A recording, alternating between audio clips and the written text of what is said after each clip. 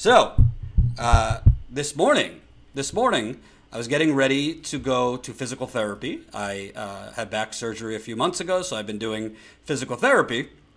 And I saw that there were packages or suspicious devices sent to the homes of former President Barack Obama and former President Bill Clinton and former Secretary of State Hillary Clinton. So that was the news. And this comes off the heels of basically a bomb being sent to George Soros's house, the billionaire Democratic funder who has funded the Democratic Party, has funded a lot of other things that are kind of shady.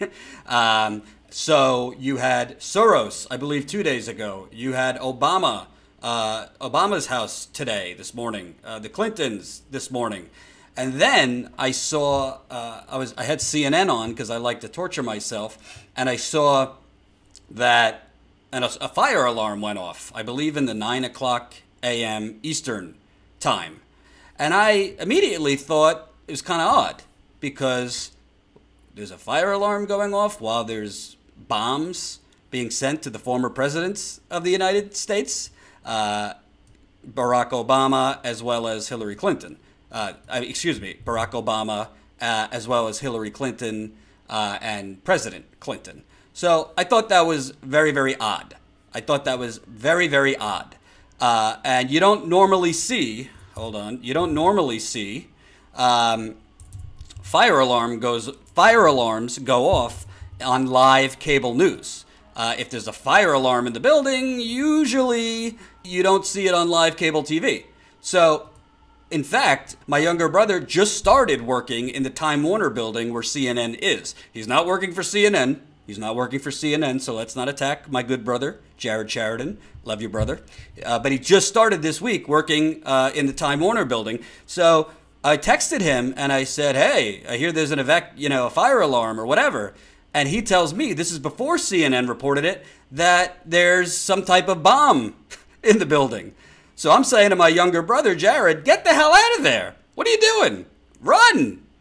Because, I'm thinking a bomb could go off in CNN. And of course I care about my brother. And, I don't like CNN. I think it is propaganda. But I also don't want anyone at CNN to get hurt. Okay? I'm not a big fan of President Obama. But I don't want President Obama or his wife, Michelle Obama, to be blown up. I'm sorry. I don't.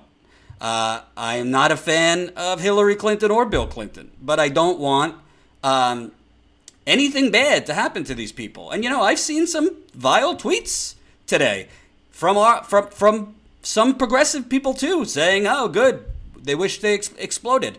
I think what's great about the progressive explosion in America, the exploding progressive movement, is we have had a peaceful progressive movement. I'm communicating with my brother because, there's a bomb threat or a bomb in the Time Warner building where CNN is. And I'm thinking to myself, well, this doesn't seem like, some moron. This seems like a coordinated attack. You have what was apparently a pipe bomb sent to George Soros's home. You have what were devices that could explode sent to Obama, the Clintons. You had pipe bombs sent to CNN. There was also a suspicious device. I don't know if it's confirmed yet whether it was an explosive device, but sent to Debbie Wasserman Schultz office in South Florida. That had to be evacuated. There was apparently suspicious devices sent to Maxine Waters' office. There was apparently a device sent, I don't know if it was to former Attorney General Eric Holder's office. And interestingly enough, the pipe bomb that was sent to CNN, it made it into the building, into the mailroom, said, attention CNN, care of John Brennan, former CIA director. So it's very interesting. So I've seen, I've seen all the people saying, well, first of all, let's just say, to our knowledge, nobody has been hurt. and none of these devices exploded, so that's good. I think we all need to agree, and I don't want any viewers or any supporters that wish violence on other people. I don't like Hillary Clinton. I think she recklessly voted for the Iraq War, and she has helped cause the death of millions around the world. I don't like Bill Clinton. His policies were very, very damaging to people that I care about. I don't like Debbie Wasserman Schultz, but it's a step too far. It is a step too far when you start being happy for or wishing violence on political opponents. We are not right-wing, far-right lunatics, and we should not wish that upon anybody. So if you are excited about that, this is the wrong channel for you. Just keeping it real. I don't want that, and I hope you don't want that. We're going to beat them with our ideas and our activism and our momentum, not with violence. But I have seen, there's quite a lot of people out there saying, false flag. They think this is some, conspiracy by the Democratic Party to, gin up anti-Trump, anti-far white, fervor ahead of the midterm elections.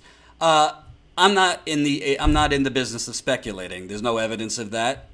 It's possible, but I don't have any evidence to support that, so I'm not going to speculate on that. And I find it interesting that they put care of John Brennan on the package that went to CNN. First of all, John Brennan is a commentator for MSNBC, not CNN, so they got the wrong building.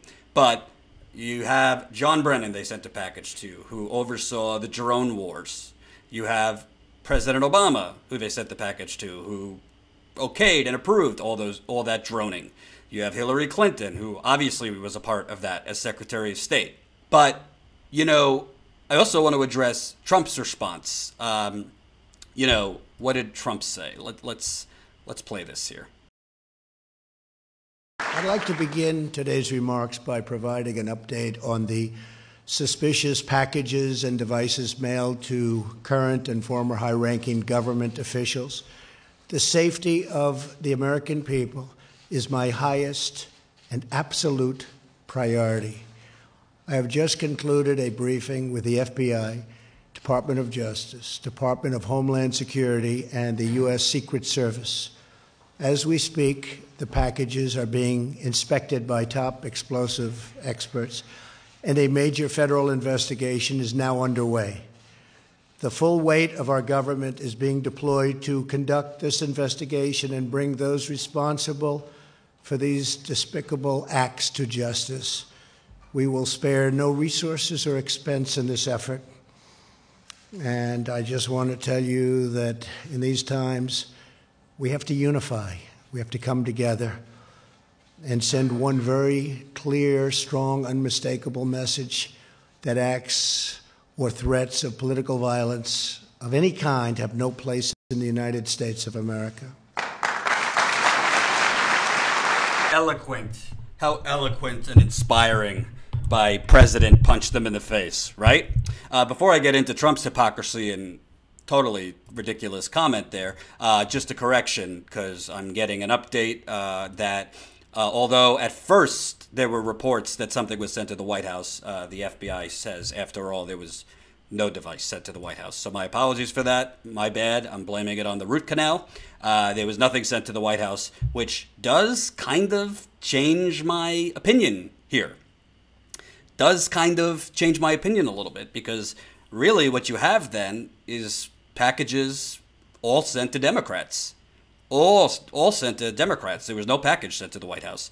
So, you have two options: a right-wing extremist, ginned up by Trump, and Trump bashing CNN, or a false flag from the Democrats. Again, I'm not going to speculate because we don't have any information, and I think it's irresponsible as a journalist to speculate.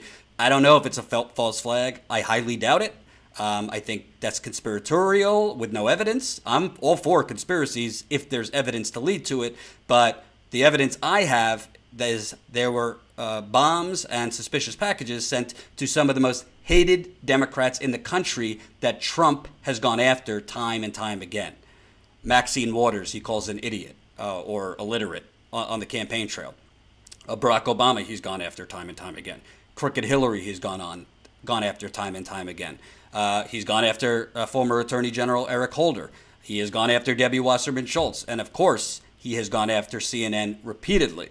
So it makes sense to me that this was probably sent out by somebody inspired by President Trump. And the fact that there wasn't anything sent to the White House, there was some reports earlier that there was. Apparently that has been confirmed was not the case. So my apologies for that. Who knows? Who knows? But I don't see any evidence yet that it was a false flag. I think it's more likely than that to be a right-wing lunatic. But, you know, if it's a right-wing lunatic, Trump will kind of condemn it. If it's a brown person, holy shit, we're going to war, folks. We're going to war. If it's a brown person, if it's a brown person, we're going to war. If it's a black person, he's sending the National Guard through the streets. If it's a white Republican with, you know, pictures of Bill O'Reilly in his living room, we discourage this kind of behavior you'll get from Trump. Listen, the bottom line is this. Whoever sent these bombs, and my gut is it was a Trump supporter. I don't have any evidence, so it's just speculation. My gut is it was a Trump supporter. Let's not fool ourselves. What the president said, you know, we condemn all acts of political violence, is complete and utter bullshit. This is a man during the campaign who said to his supporters, punch him in the face, I'll pay your legal fees. This is a man who just last week basically complimented a congressman who punched a reporter in the face and assaulted him. Right? This is a man who basically supported a Supreme Court nominee who was accused by multiple women of sexual assault and misconduct. So this is a man who has stoked fears. This is a man who has urged his supporters to get up in the faces of journalists. And I think journalists, all journalists, whether corporate, whether independent, should have to deal with criticism. But criticism is different than physical confrontation. He has urged his supporters to confront the fake media and called them the enemy of the people. Now, I'm not big on Hitler comparisons because I don't think Trump is comparable to Adolf Hitler. But if you study fascism, if you study the auditory and the articulation of fascists, what Trump has been communicating to his supporters all over this country is remnants of fascism. It is. Now, he's not sending anybody on trains to their deaths, so I'm not saying he is Adolf Hitler, but his words are stoking violence. You want to know why? Because I covered about 40 to 50 Trump events and rallies on the campaign trail, and he was stoking and urging his audience to confront journalists and to confront political opponents. And I recall very vividly, while I was at the Young Turks, I was covering his rally in Burlington, Vermont, right Bernie's backyard. And Trump supporters that I was interviewing and challenging journalistically on their ridiculous logic got in my face and pushed me. That happened twice on the campaign trail. I didn't get assaulted. It wasn't assault, but I've been pushed by Trump supporters, and I've had plenty get in my face. So I don't want to hear from Trump about, lowering the temperature and we need to be united while he stands up there and talks about imaginary delusional caravans coming to kill you from the Mexican border. As he stands up there and fear mongers on Middle Easterners in the caravan.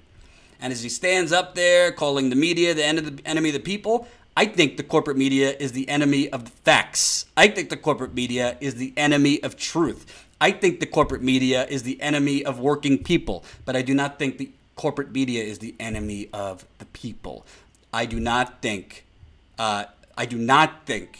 that journalists or anyone at CNN, at MSNBC, at the New York Times, at the Washington Post, or any of these places deserve violence on them. Being bad at your job, being a hypocrite, being a fake journalist is not a death sentence.